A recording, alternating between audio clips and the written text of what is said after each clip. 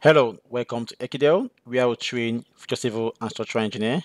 Today, I will be showing you the new version of the software Prota 2025 and also some features that has been added to this version. A lot has been added and a lot has also been improved, um, beginning from the modeling and also up to the reporting and all that. Okay, that's fine. So right now, let's now dive into the software 2025 of this Protastructure. Okay, that's fine. So on this now, this is now the new interface of the software Prota 2025 version. Okay, that's fine. Now I really love what they add to this version, although I was expecting more to on the area of the steel modeling. Okay, that's fine, but for this alone it's enough, at least for a good start.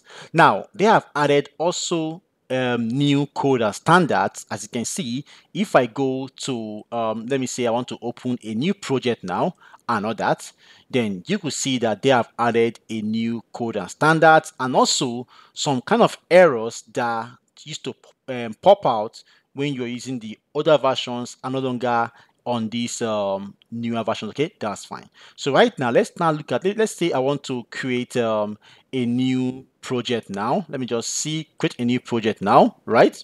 Now you can see that if I want, let me just say, okay, I just put a new project code here. That's the project name. Let me just say garage, all right? Yeah, anything, garage building, just say building, that's fine. So with this now, now let's now look at the codes, the new codes that have been added. Okay, for example, you can see that we now have Brazilian code, then we also have Ghanaian code of standards. You can see that Ghanaian BS code of standards based on Ghanaian country code. Then if you also scroll down too, we also have South African code in BS code and in Euro code and all that. Then I think that's the two codes which I know that they added here. Or that yeah, they have also added Macedonia. Yeah, this was not added before. So Ghana has also have their own code now. So if you are a Ghanaian, you can begin to use Ghanaian BS code standards. Okay, that's fine. Then if you're in South Africa, you can be using South Africa BS code. So you can see every version they are improving in every version by adding new code. That's fine. So this is what they have added on the area of the codes and all that, which is nice. So I'll just quickly cancel this now and then begin again. So the next thing now, which they have added, let's now move on to the steel modeling area or interface. Now, on this modeling tab, now I can see right modeling tab. If I now go to concrete, still looks the same. Nothing new here have been added in concrete because concrete was already okay or is okay.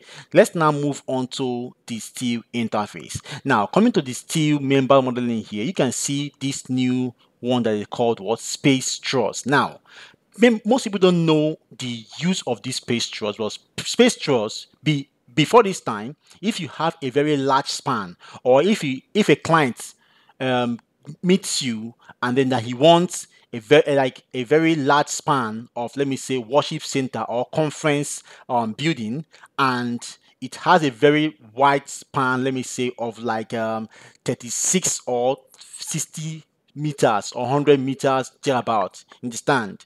Now, at that kind of span, you cannot use H-beam without having intermediate columns and all that.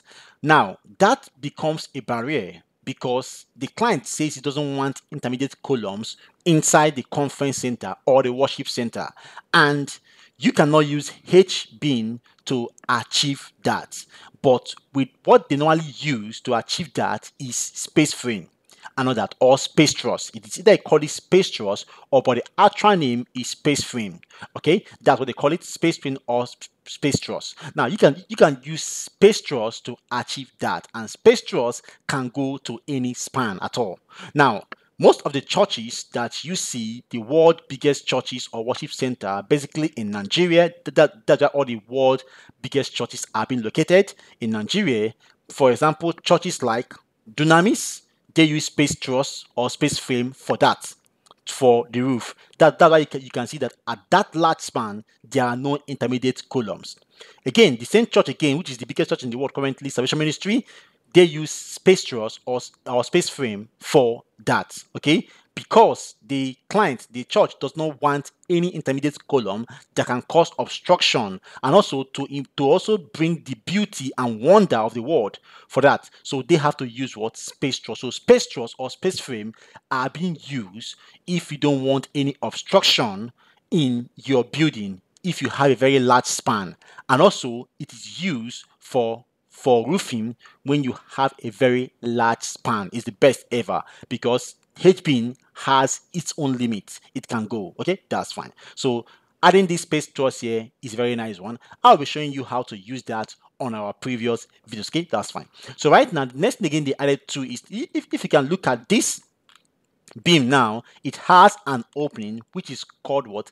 Castellated beams. Now, before this time, you cannot achieve this by using 2024 version and below, but with this new version, you can then model a castellated beam. And how do you do that? Just on your beam property dialog box, which you have here, you can see that they don't have a new tab called what? Castellated beam. For example, if I don't want this beam now to be what? Castellated, what I will do is to come here and then say none, and then say what? Update. Now this is how previous beam, let me just show you right now. It will update how previous beam, let me just update. Now this is how previous beam normally appear before this time. So before this time, you cannot model a castellated beam on this software Protastructure, but on this new version right now, you can then model a castellated beam by just simply come here, properties, and although there are some settings which you have to follow, but let me just show you for that. But I'll go in more full detail. So you can do circular or you can do hexagonal. The one that's popular is what? Hexagonal that's popular because of what? Based on the fabrication. Okay, that's fine. So I can come here right now and put in your parameters based on spacing or based on counts and all that. Then once you're done with that, just come here and click on what? Update. It will just show, you just give you some seconds, it will display these parameters on the beam. Okay, that's fine. There is some purpose or when they use castellated beams, okay, which I will tell you later when we enter the full training for steel. Okay, that's fine. So you can see this is also part of 2024 2025 version, not that. Now also, if you now go to the steel interface and all that, you can now see that we have partial update for steel, and we have the full protasteel. Okay, and that also see that the logos has changed. Now I can be able to load my steel right now to open my protasteel. Now on the protasteel, they have added new connections, which I love a lot. New connections has been added. Base plate design has also been improved greatly, and also design report for concrete and steel has also been improved greatly, and also the design detailing, the reinforced concrete detailing for beams, for columns, and everything has also increased greatly. Now I'm trying to open the protasteel right now for 2025, which is very nice. I must say, very nice. Okay, that's fine. So once it's open now, there you will see this model now will be transferred into the protasteel 2025. That's fine.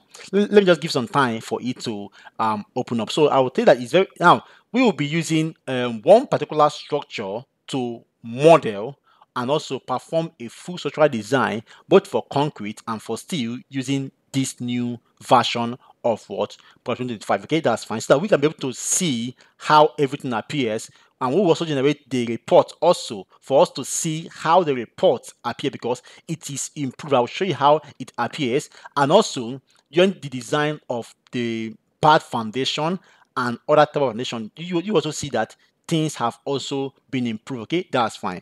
Okay, so these softwares owner, they are really trying to improve the softwares by adding different features to the model, making modeling and design very easy and simple. I must tell you, this software, Protastructure, is one of the easiest software when it comes to the design of reinforced concrete and steel building.